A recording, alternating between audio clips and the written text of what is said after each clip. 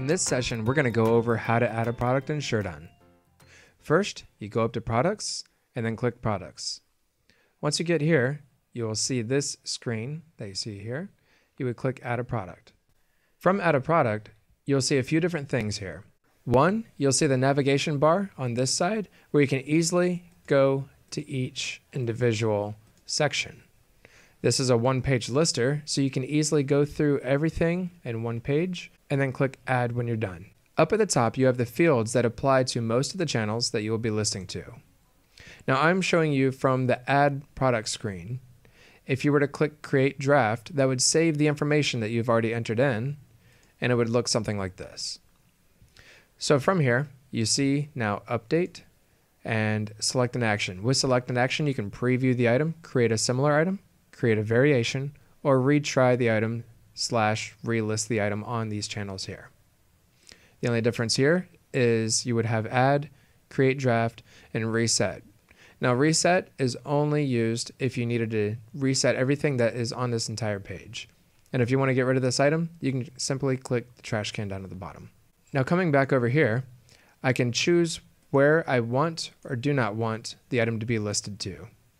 It's as simple as starting that from up here, and then you can simply skip them from the navigation bar as you're going down. With the title, you will see that it is being copied in each and every individual section, and you can make changes if you want to for that particular channel. In stock would be the quantity, the price also gets copied down, and you can enter in these other fields as well. Scrolling down, you will see the condition, which also applies to all of the channels as well. And then you have the full description. With the full description, you will notice the editor over here, to which if you typically only enter in text and the channels that you list on require text and not HTML, I would strongly suggest not using HTML on here. Otherwise, if you're going to be using mostly eBay and other channels such as Magento that allow HTML, you can go ahead and switch this on and enter in your information here as your description. In the Amazon section, you will notice all of the fields that you need to fill out, such as the ASIN and the title.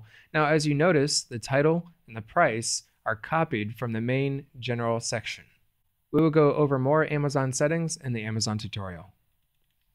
Scrolling down, you'll also see eBay has the title and also the price copied as well. You can enter a category ID or search for the category, and then choose an eBay template as well. With the item specifics for eBay, you can even start typing and it'll automatically show up with the options that eBay generates. Now scrolling down, you can also enter in your payment profile, return profile, and you will notice that we have a second instance of eBay in this account, but as you saw in the general, we chose not to list on here. So I'm going to go ahead and skip over this section. Under the Etsy, Magento, and Volusion sections, you will also notice similar fields such as title, description, price, and in this case for Etsy, it has materials, who made, when made, etc. So each channel will have their specific fields in their sections. Some of them will be copied from the general or from other fields. If you are listing in the SureDone storefront, you will have all of these options underneath here. Now let's jump down to media. When you're uploading photos, you can select more than one photo by holding down your Shift key.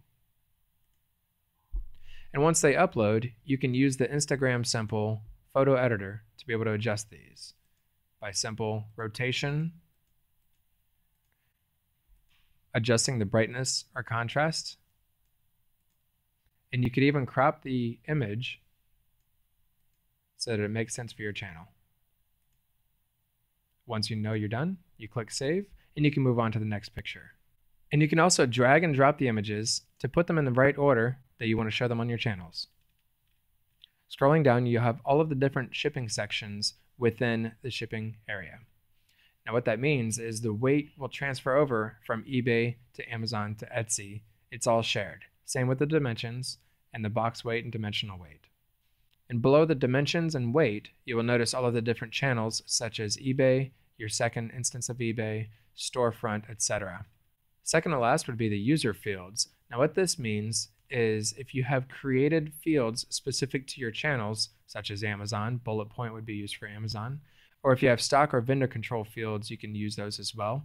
You can enter all of these here, and also you can drag and drop the fields that make sense. And if you have fields that you don't want to display, you can simply click the X and it will load them up here to where you're not looking at every single field, especially if you have 100 different fields possibly. The last thing I want to show you is the item history, which shows when you add or edit an item, but most importantly, it shows whenever you have an error with an item or whenever you have a success whenever you've listed it onto a certain channel. Now in this case, since this was a draft, in order to list it on the channels that I selected up in general, I would go to select an action and retry item.